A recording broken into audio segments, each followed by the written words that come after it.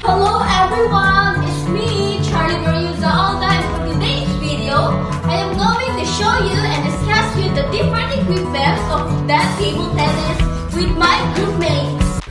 So the first one is the ball. In table tennis, ball must have a diameter of 40 ml and weigh to 2.7 grams. Table tennis balls are made out of a unique plastic-like material called celluloid. Air is trapped inside the ball, which allows it to bounce after striking a paddle or table. The lightweight ball can be strapped with different types of rubbers and wrist action, which result in different spin rate. So next is the bolster. Table tennis are an alternative to table tennis glue that allows players to enhance the strength and spin of their paddles. The bolster is applied underneath the rubber that makes up the hitting area on the paddle. With the bolster applied, it creates a sponge-like effect that makes the paddle rubber more elastic. Another one is the glue. Table tennis glue is an alternative to table tennis bolsters that allow players to enhance both the power and rotation applied by the paddle. Table tennis glue is applied to the paddle in a similar manner to table tennis bolsters.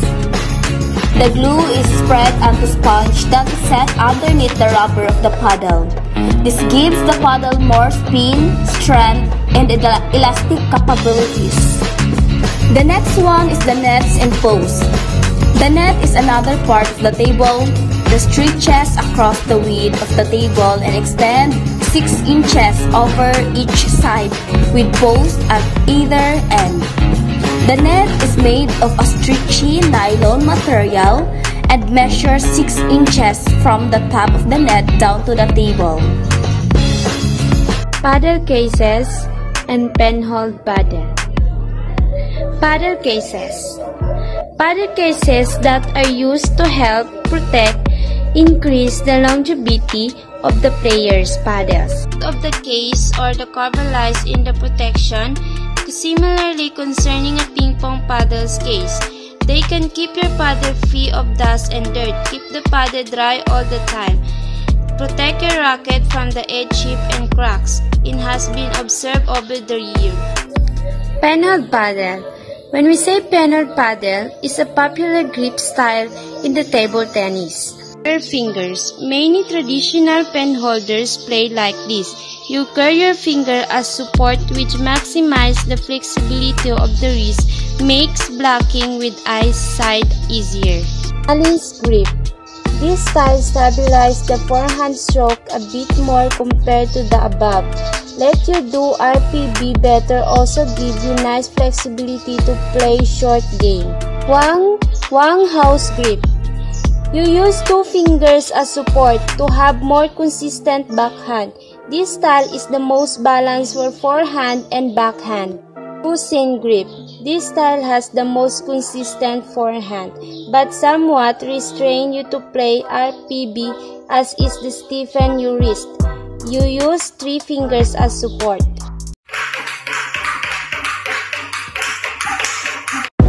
Hi guys! For today's video is ipapakita ko sa inyo ang isa sa equipments ng table tennis, which is the t-shirt. So let's go! Since I don't have the actual pic, I search over the internet kung ano ba yung itsura ng t-shirt na ginagamit sa table tennis. So this is what it looks like. This shirt is made up of micropolyester fabric.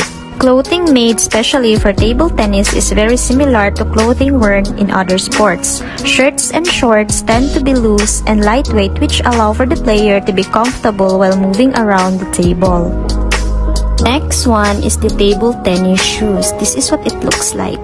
For most recreational players, the type of shoes they are wearing don't have too much impact on their play. As long as the shoes is comfortable and allows them to move quickly, they'll have no problem getting to the ball. Table tennis shoes are balanced between being lightweight for the quick movements and being sturdy enough to prevent ankle injuries.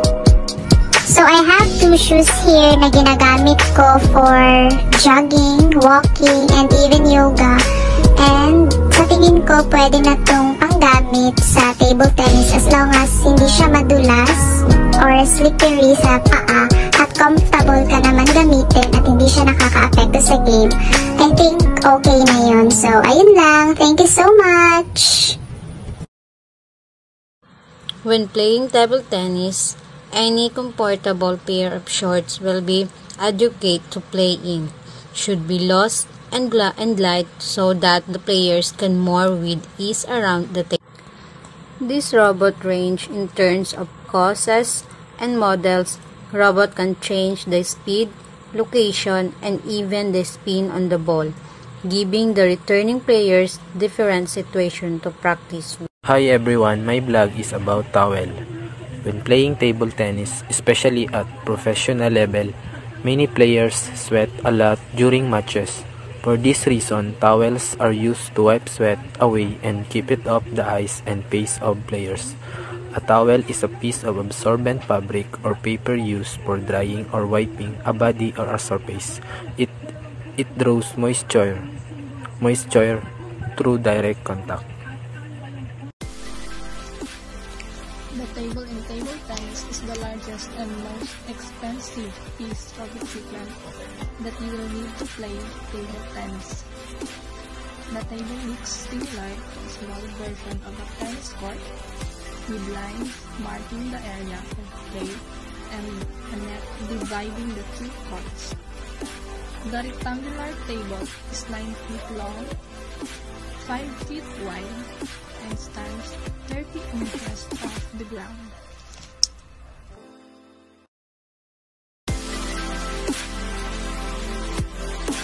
Please like and subscribe. So, before we start, by the way, I am Aiza Makatimbo. Welcome to my blog. Hello everyone, for today's video, I'm going to discuss what is the purpose of water bottle in playing table tennis. Table tennis can be a very intense sport, especially when we played for long durations.